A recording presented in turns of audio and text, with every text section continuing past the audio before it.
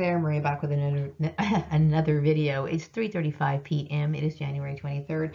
This is a follow-up video from what I did this morning, and I know I was pretty pissed off this morning. I mean, I was kind of raging.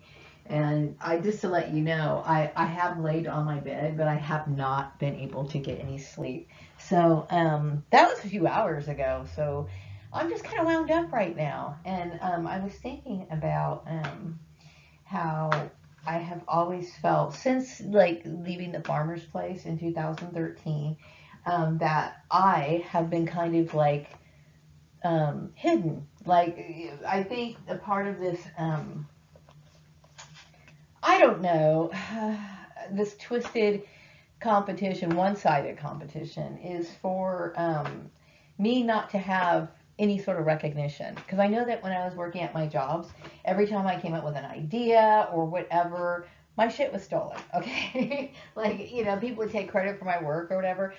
They wanted to discredit me desperately. They wanted to discredit me for everything. And I will say that the people who got behind I'm talking about the people at the very top of the pyramid who made my life a living hell throughout my elementary school years and throughout my work life and so on and so forth. They wanted to probably, I wasn't realizing that they were contrasting me against this particular twin of mine or whatever.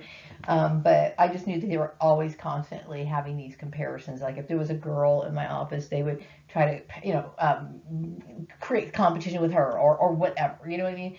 And it just got tiring, okay? Because they don't really value your life, okay? Obviously, everything that relates to gang stalking shows that people, it's just like this need to exercise some sort of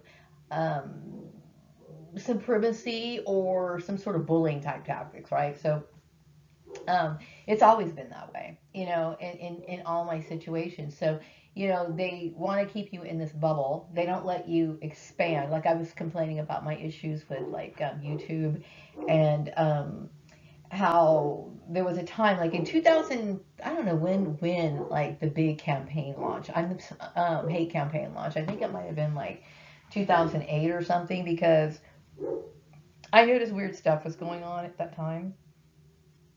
And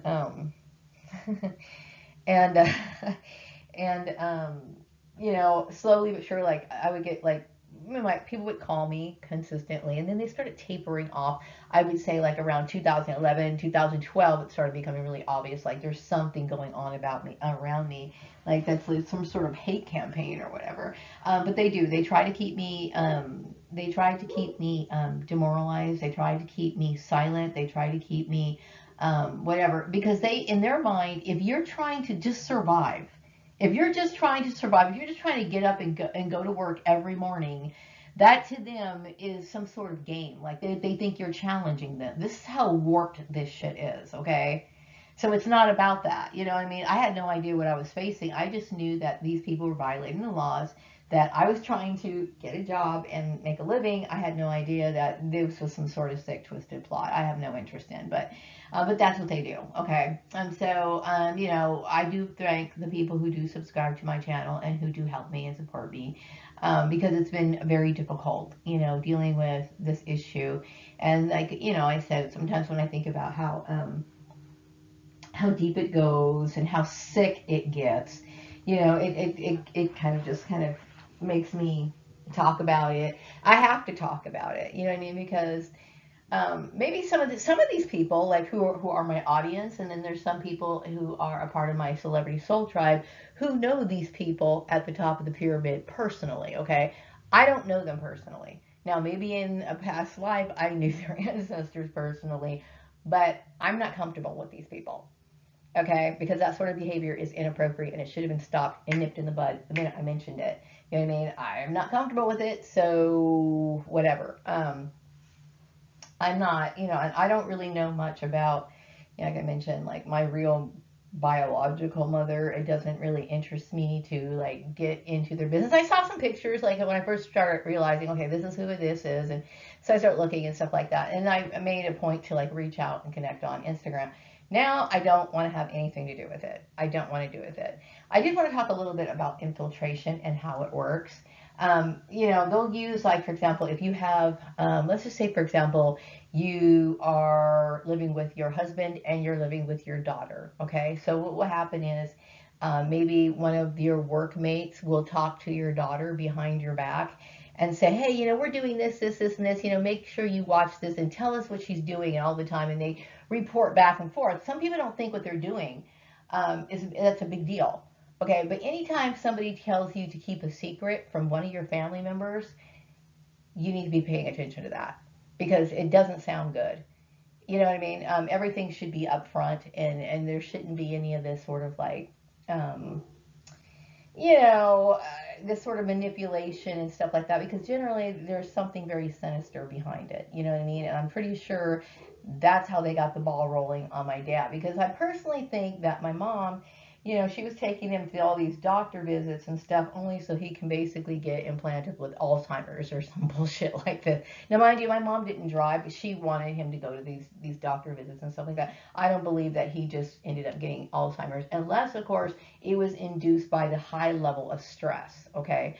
But do I think that maybe he got Alzheimer's at a hospital facility? I wouldn't put it past them, okay? Because this is how dirty these people are. So I'm, you know, just kind of hanging out right now. I've been doing a lot of thinking. Try not to get angry, okay? I try not to get too angry. On my last video, I was just so explosive because, like I said, you know, there's no real trained therapist. If there was one, how do I know that they're not going to be talking to, you know, a perp? Because perps will infiltrate. They were infiltrating in my, in a, what do you call it? A verbal type, counseling session or some therapist session that I was like participating in many years ago so that I could try to get disability because I was thinking, oh my gosh, they're cutting off my income. What am I going to do? They do that from time to time. They like to see you struggle. They get off on it. They enjoy it. It's a part of their power trip. You know, this is one of the reasons why, you know, it's not that I don't understand that people should have the things that they need, and there's nothing wrong with having luxuries. Okay, there's nothing wrong with that. But some people who are in positions of power, they use people as pawns, and they enjoy moving them like on game pieces, and they enjoy making them suffer. They get off on it.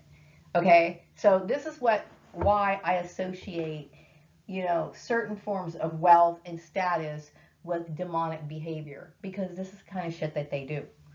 You know what I mean? People can get to the point where they feel like they're so up there that they just feel like anybody who's not on that level deserves to be plowed down or should be mistreated, be looked down upon, or whatever. And I kind of noticed that with some of the people that I worked with because they were a part of this network. It really did go to their head. Okay, my goal in life is to never emulate what I see in society, and it's not an act of rebellion. It is a part of following a spiritual path that leads to what I consider enlightenment. I think that behaving this way is absolutely mimicking, you know, demonic forces is what I think, and I don't ever want to be anything like that.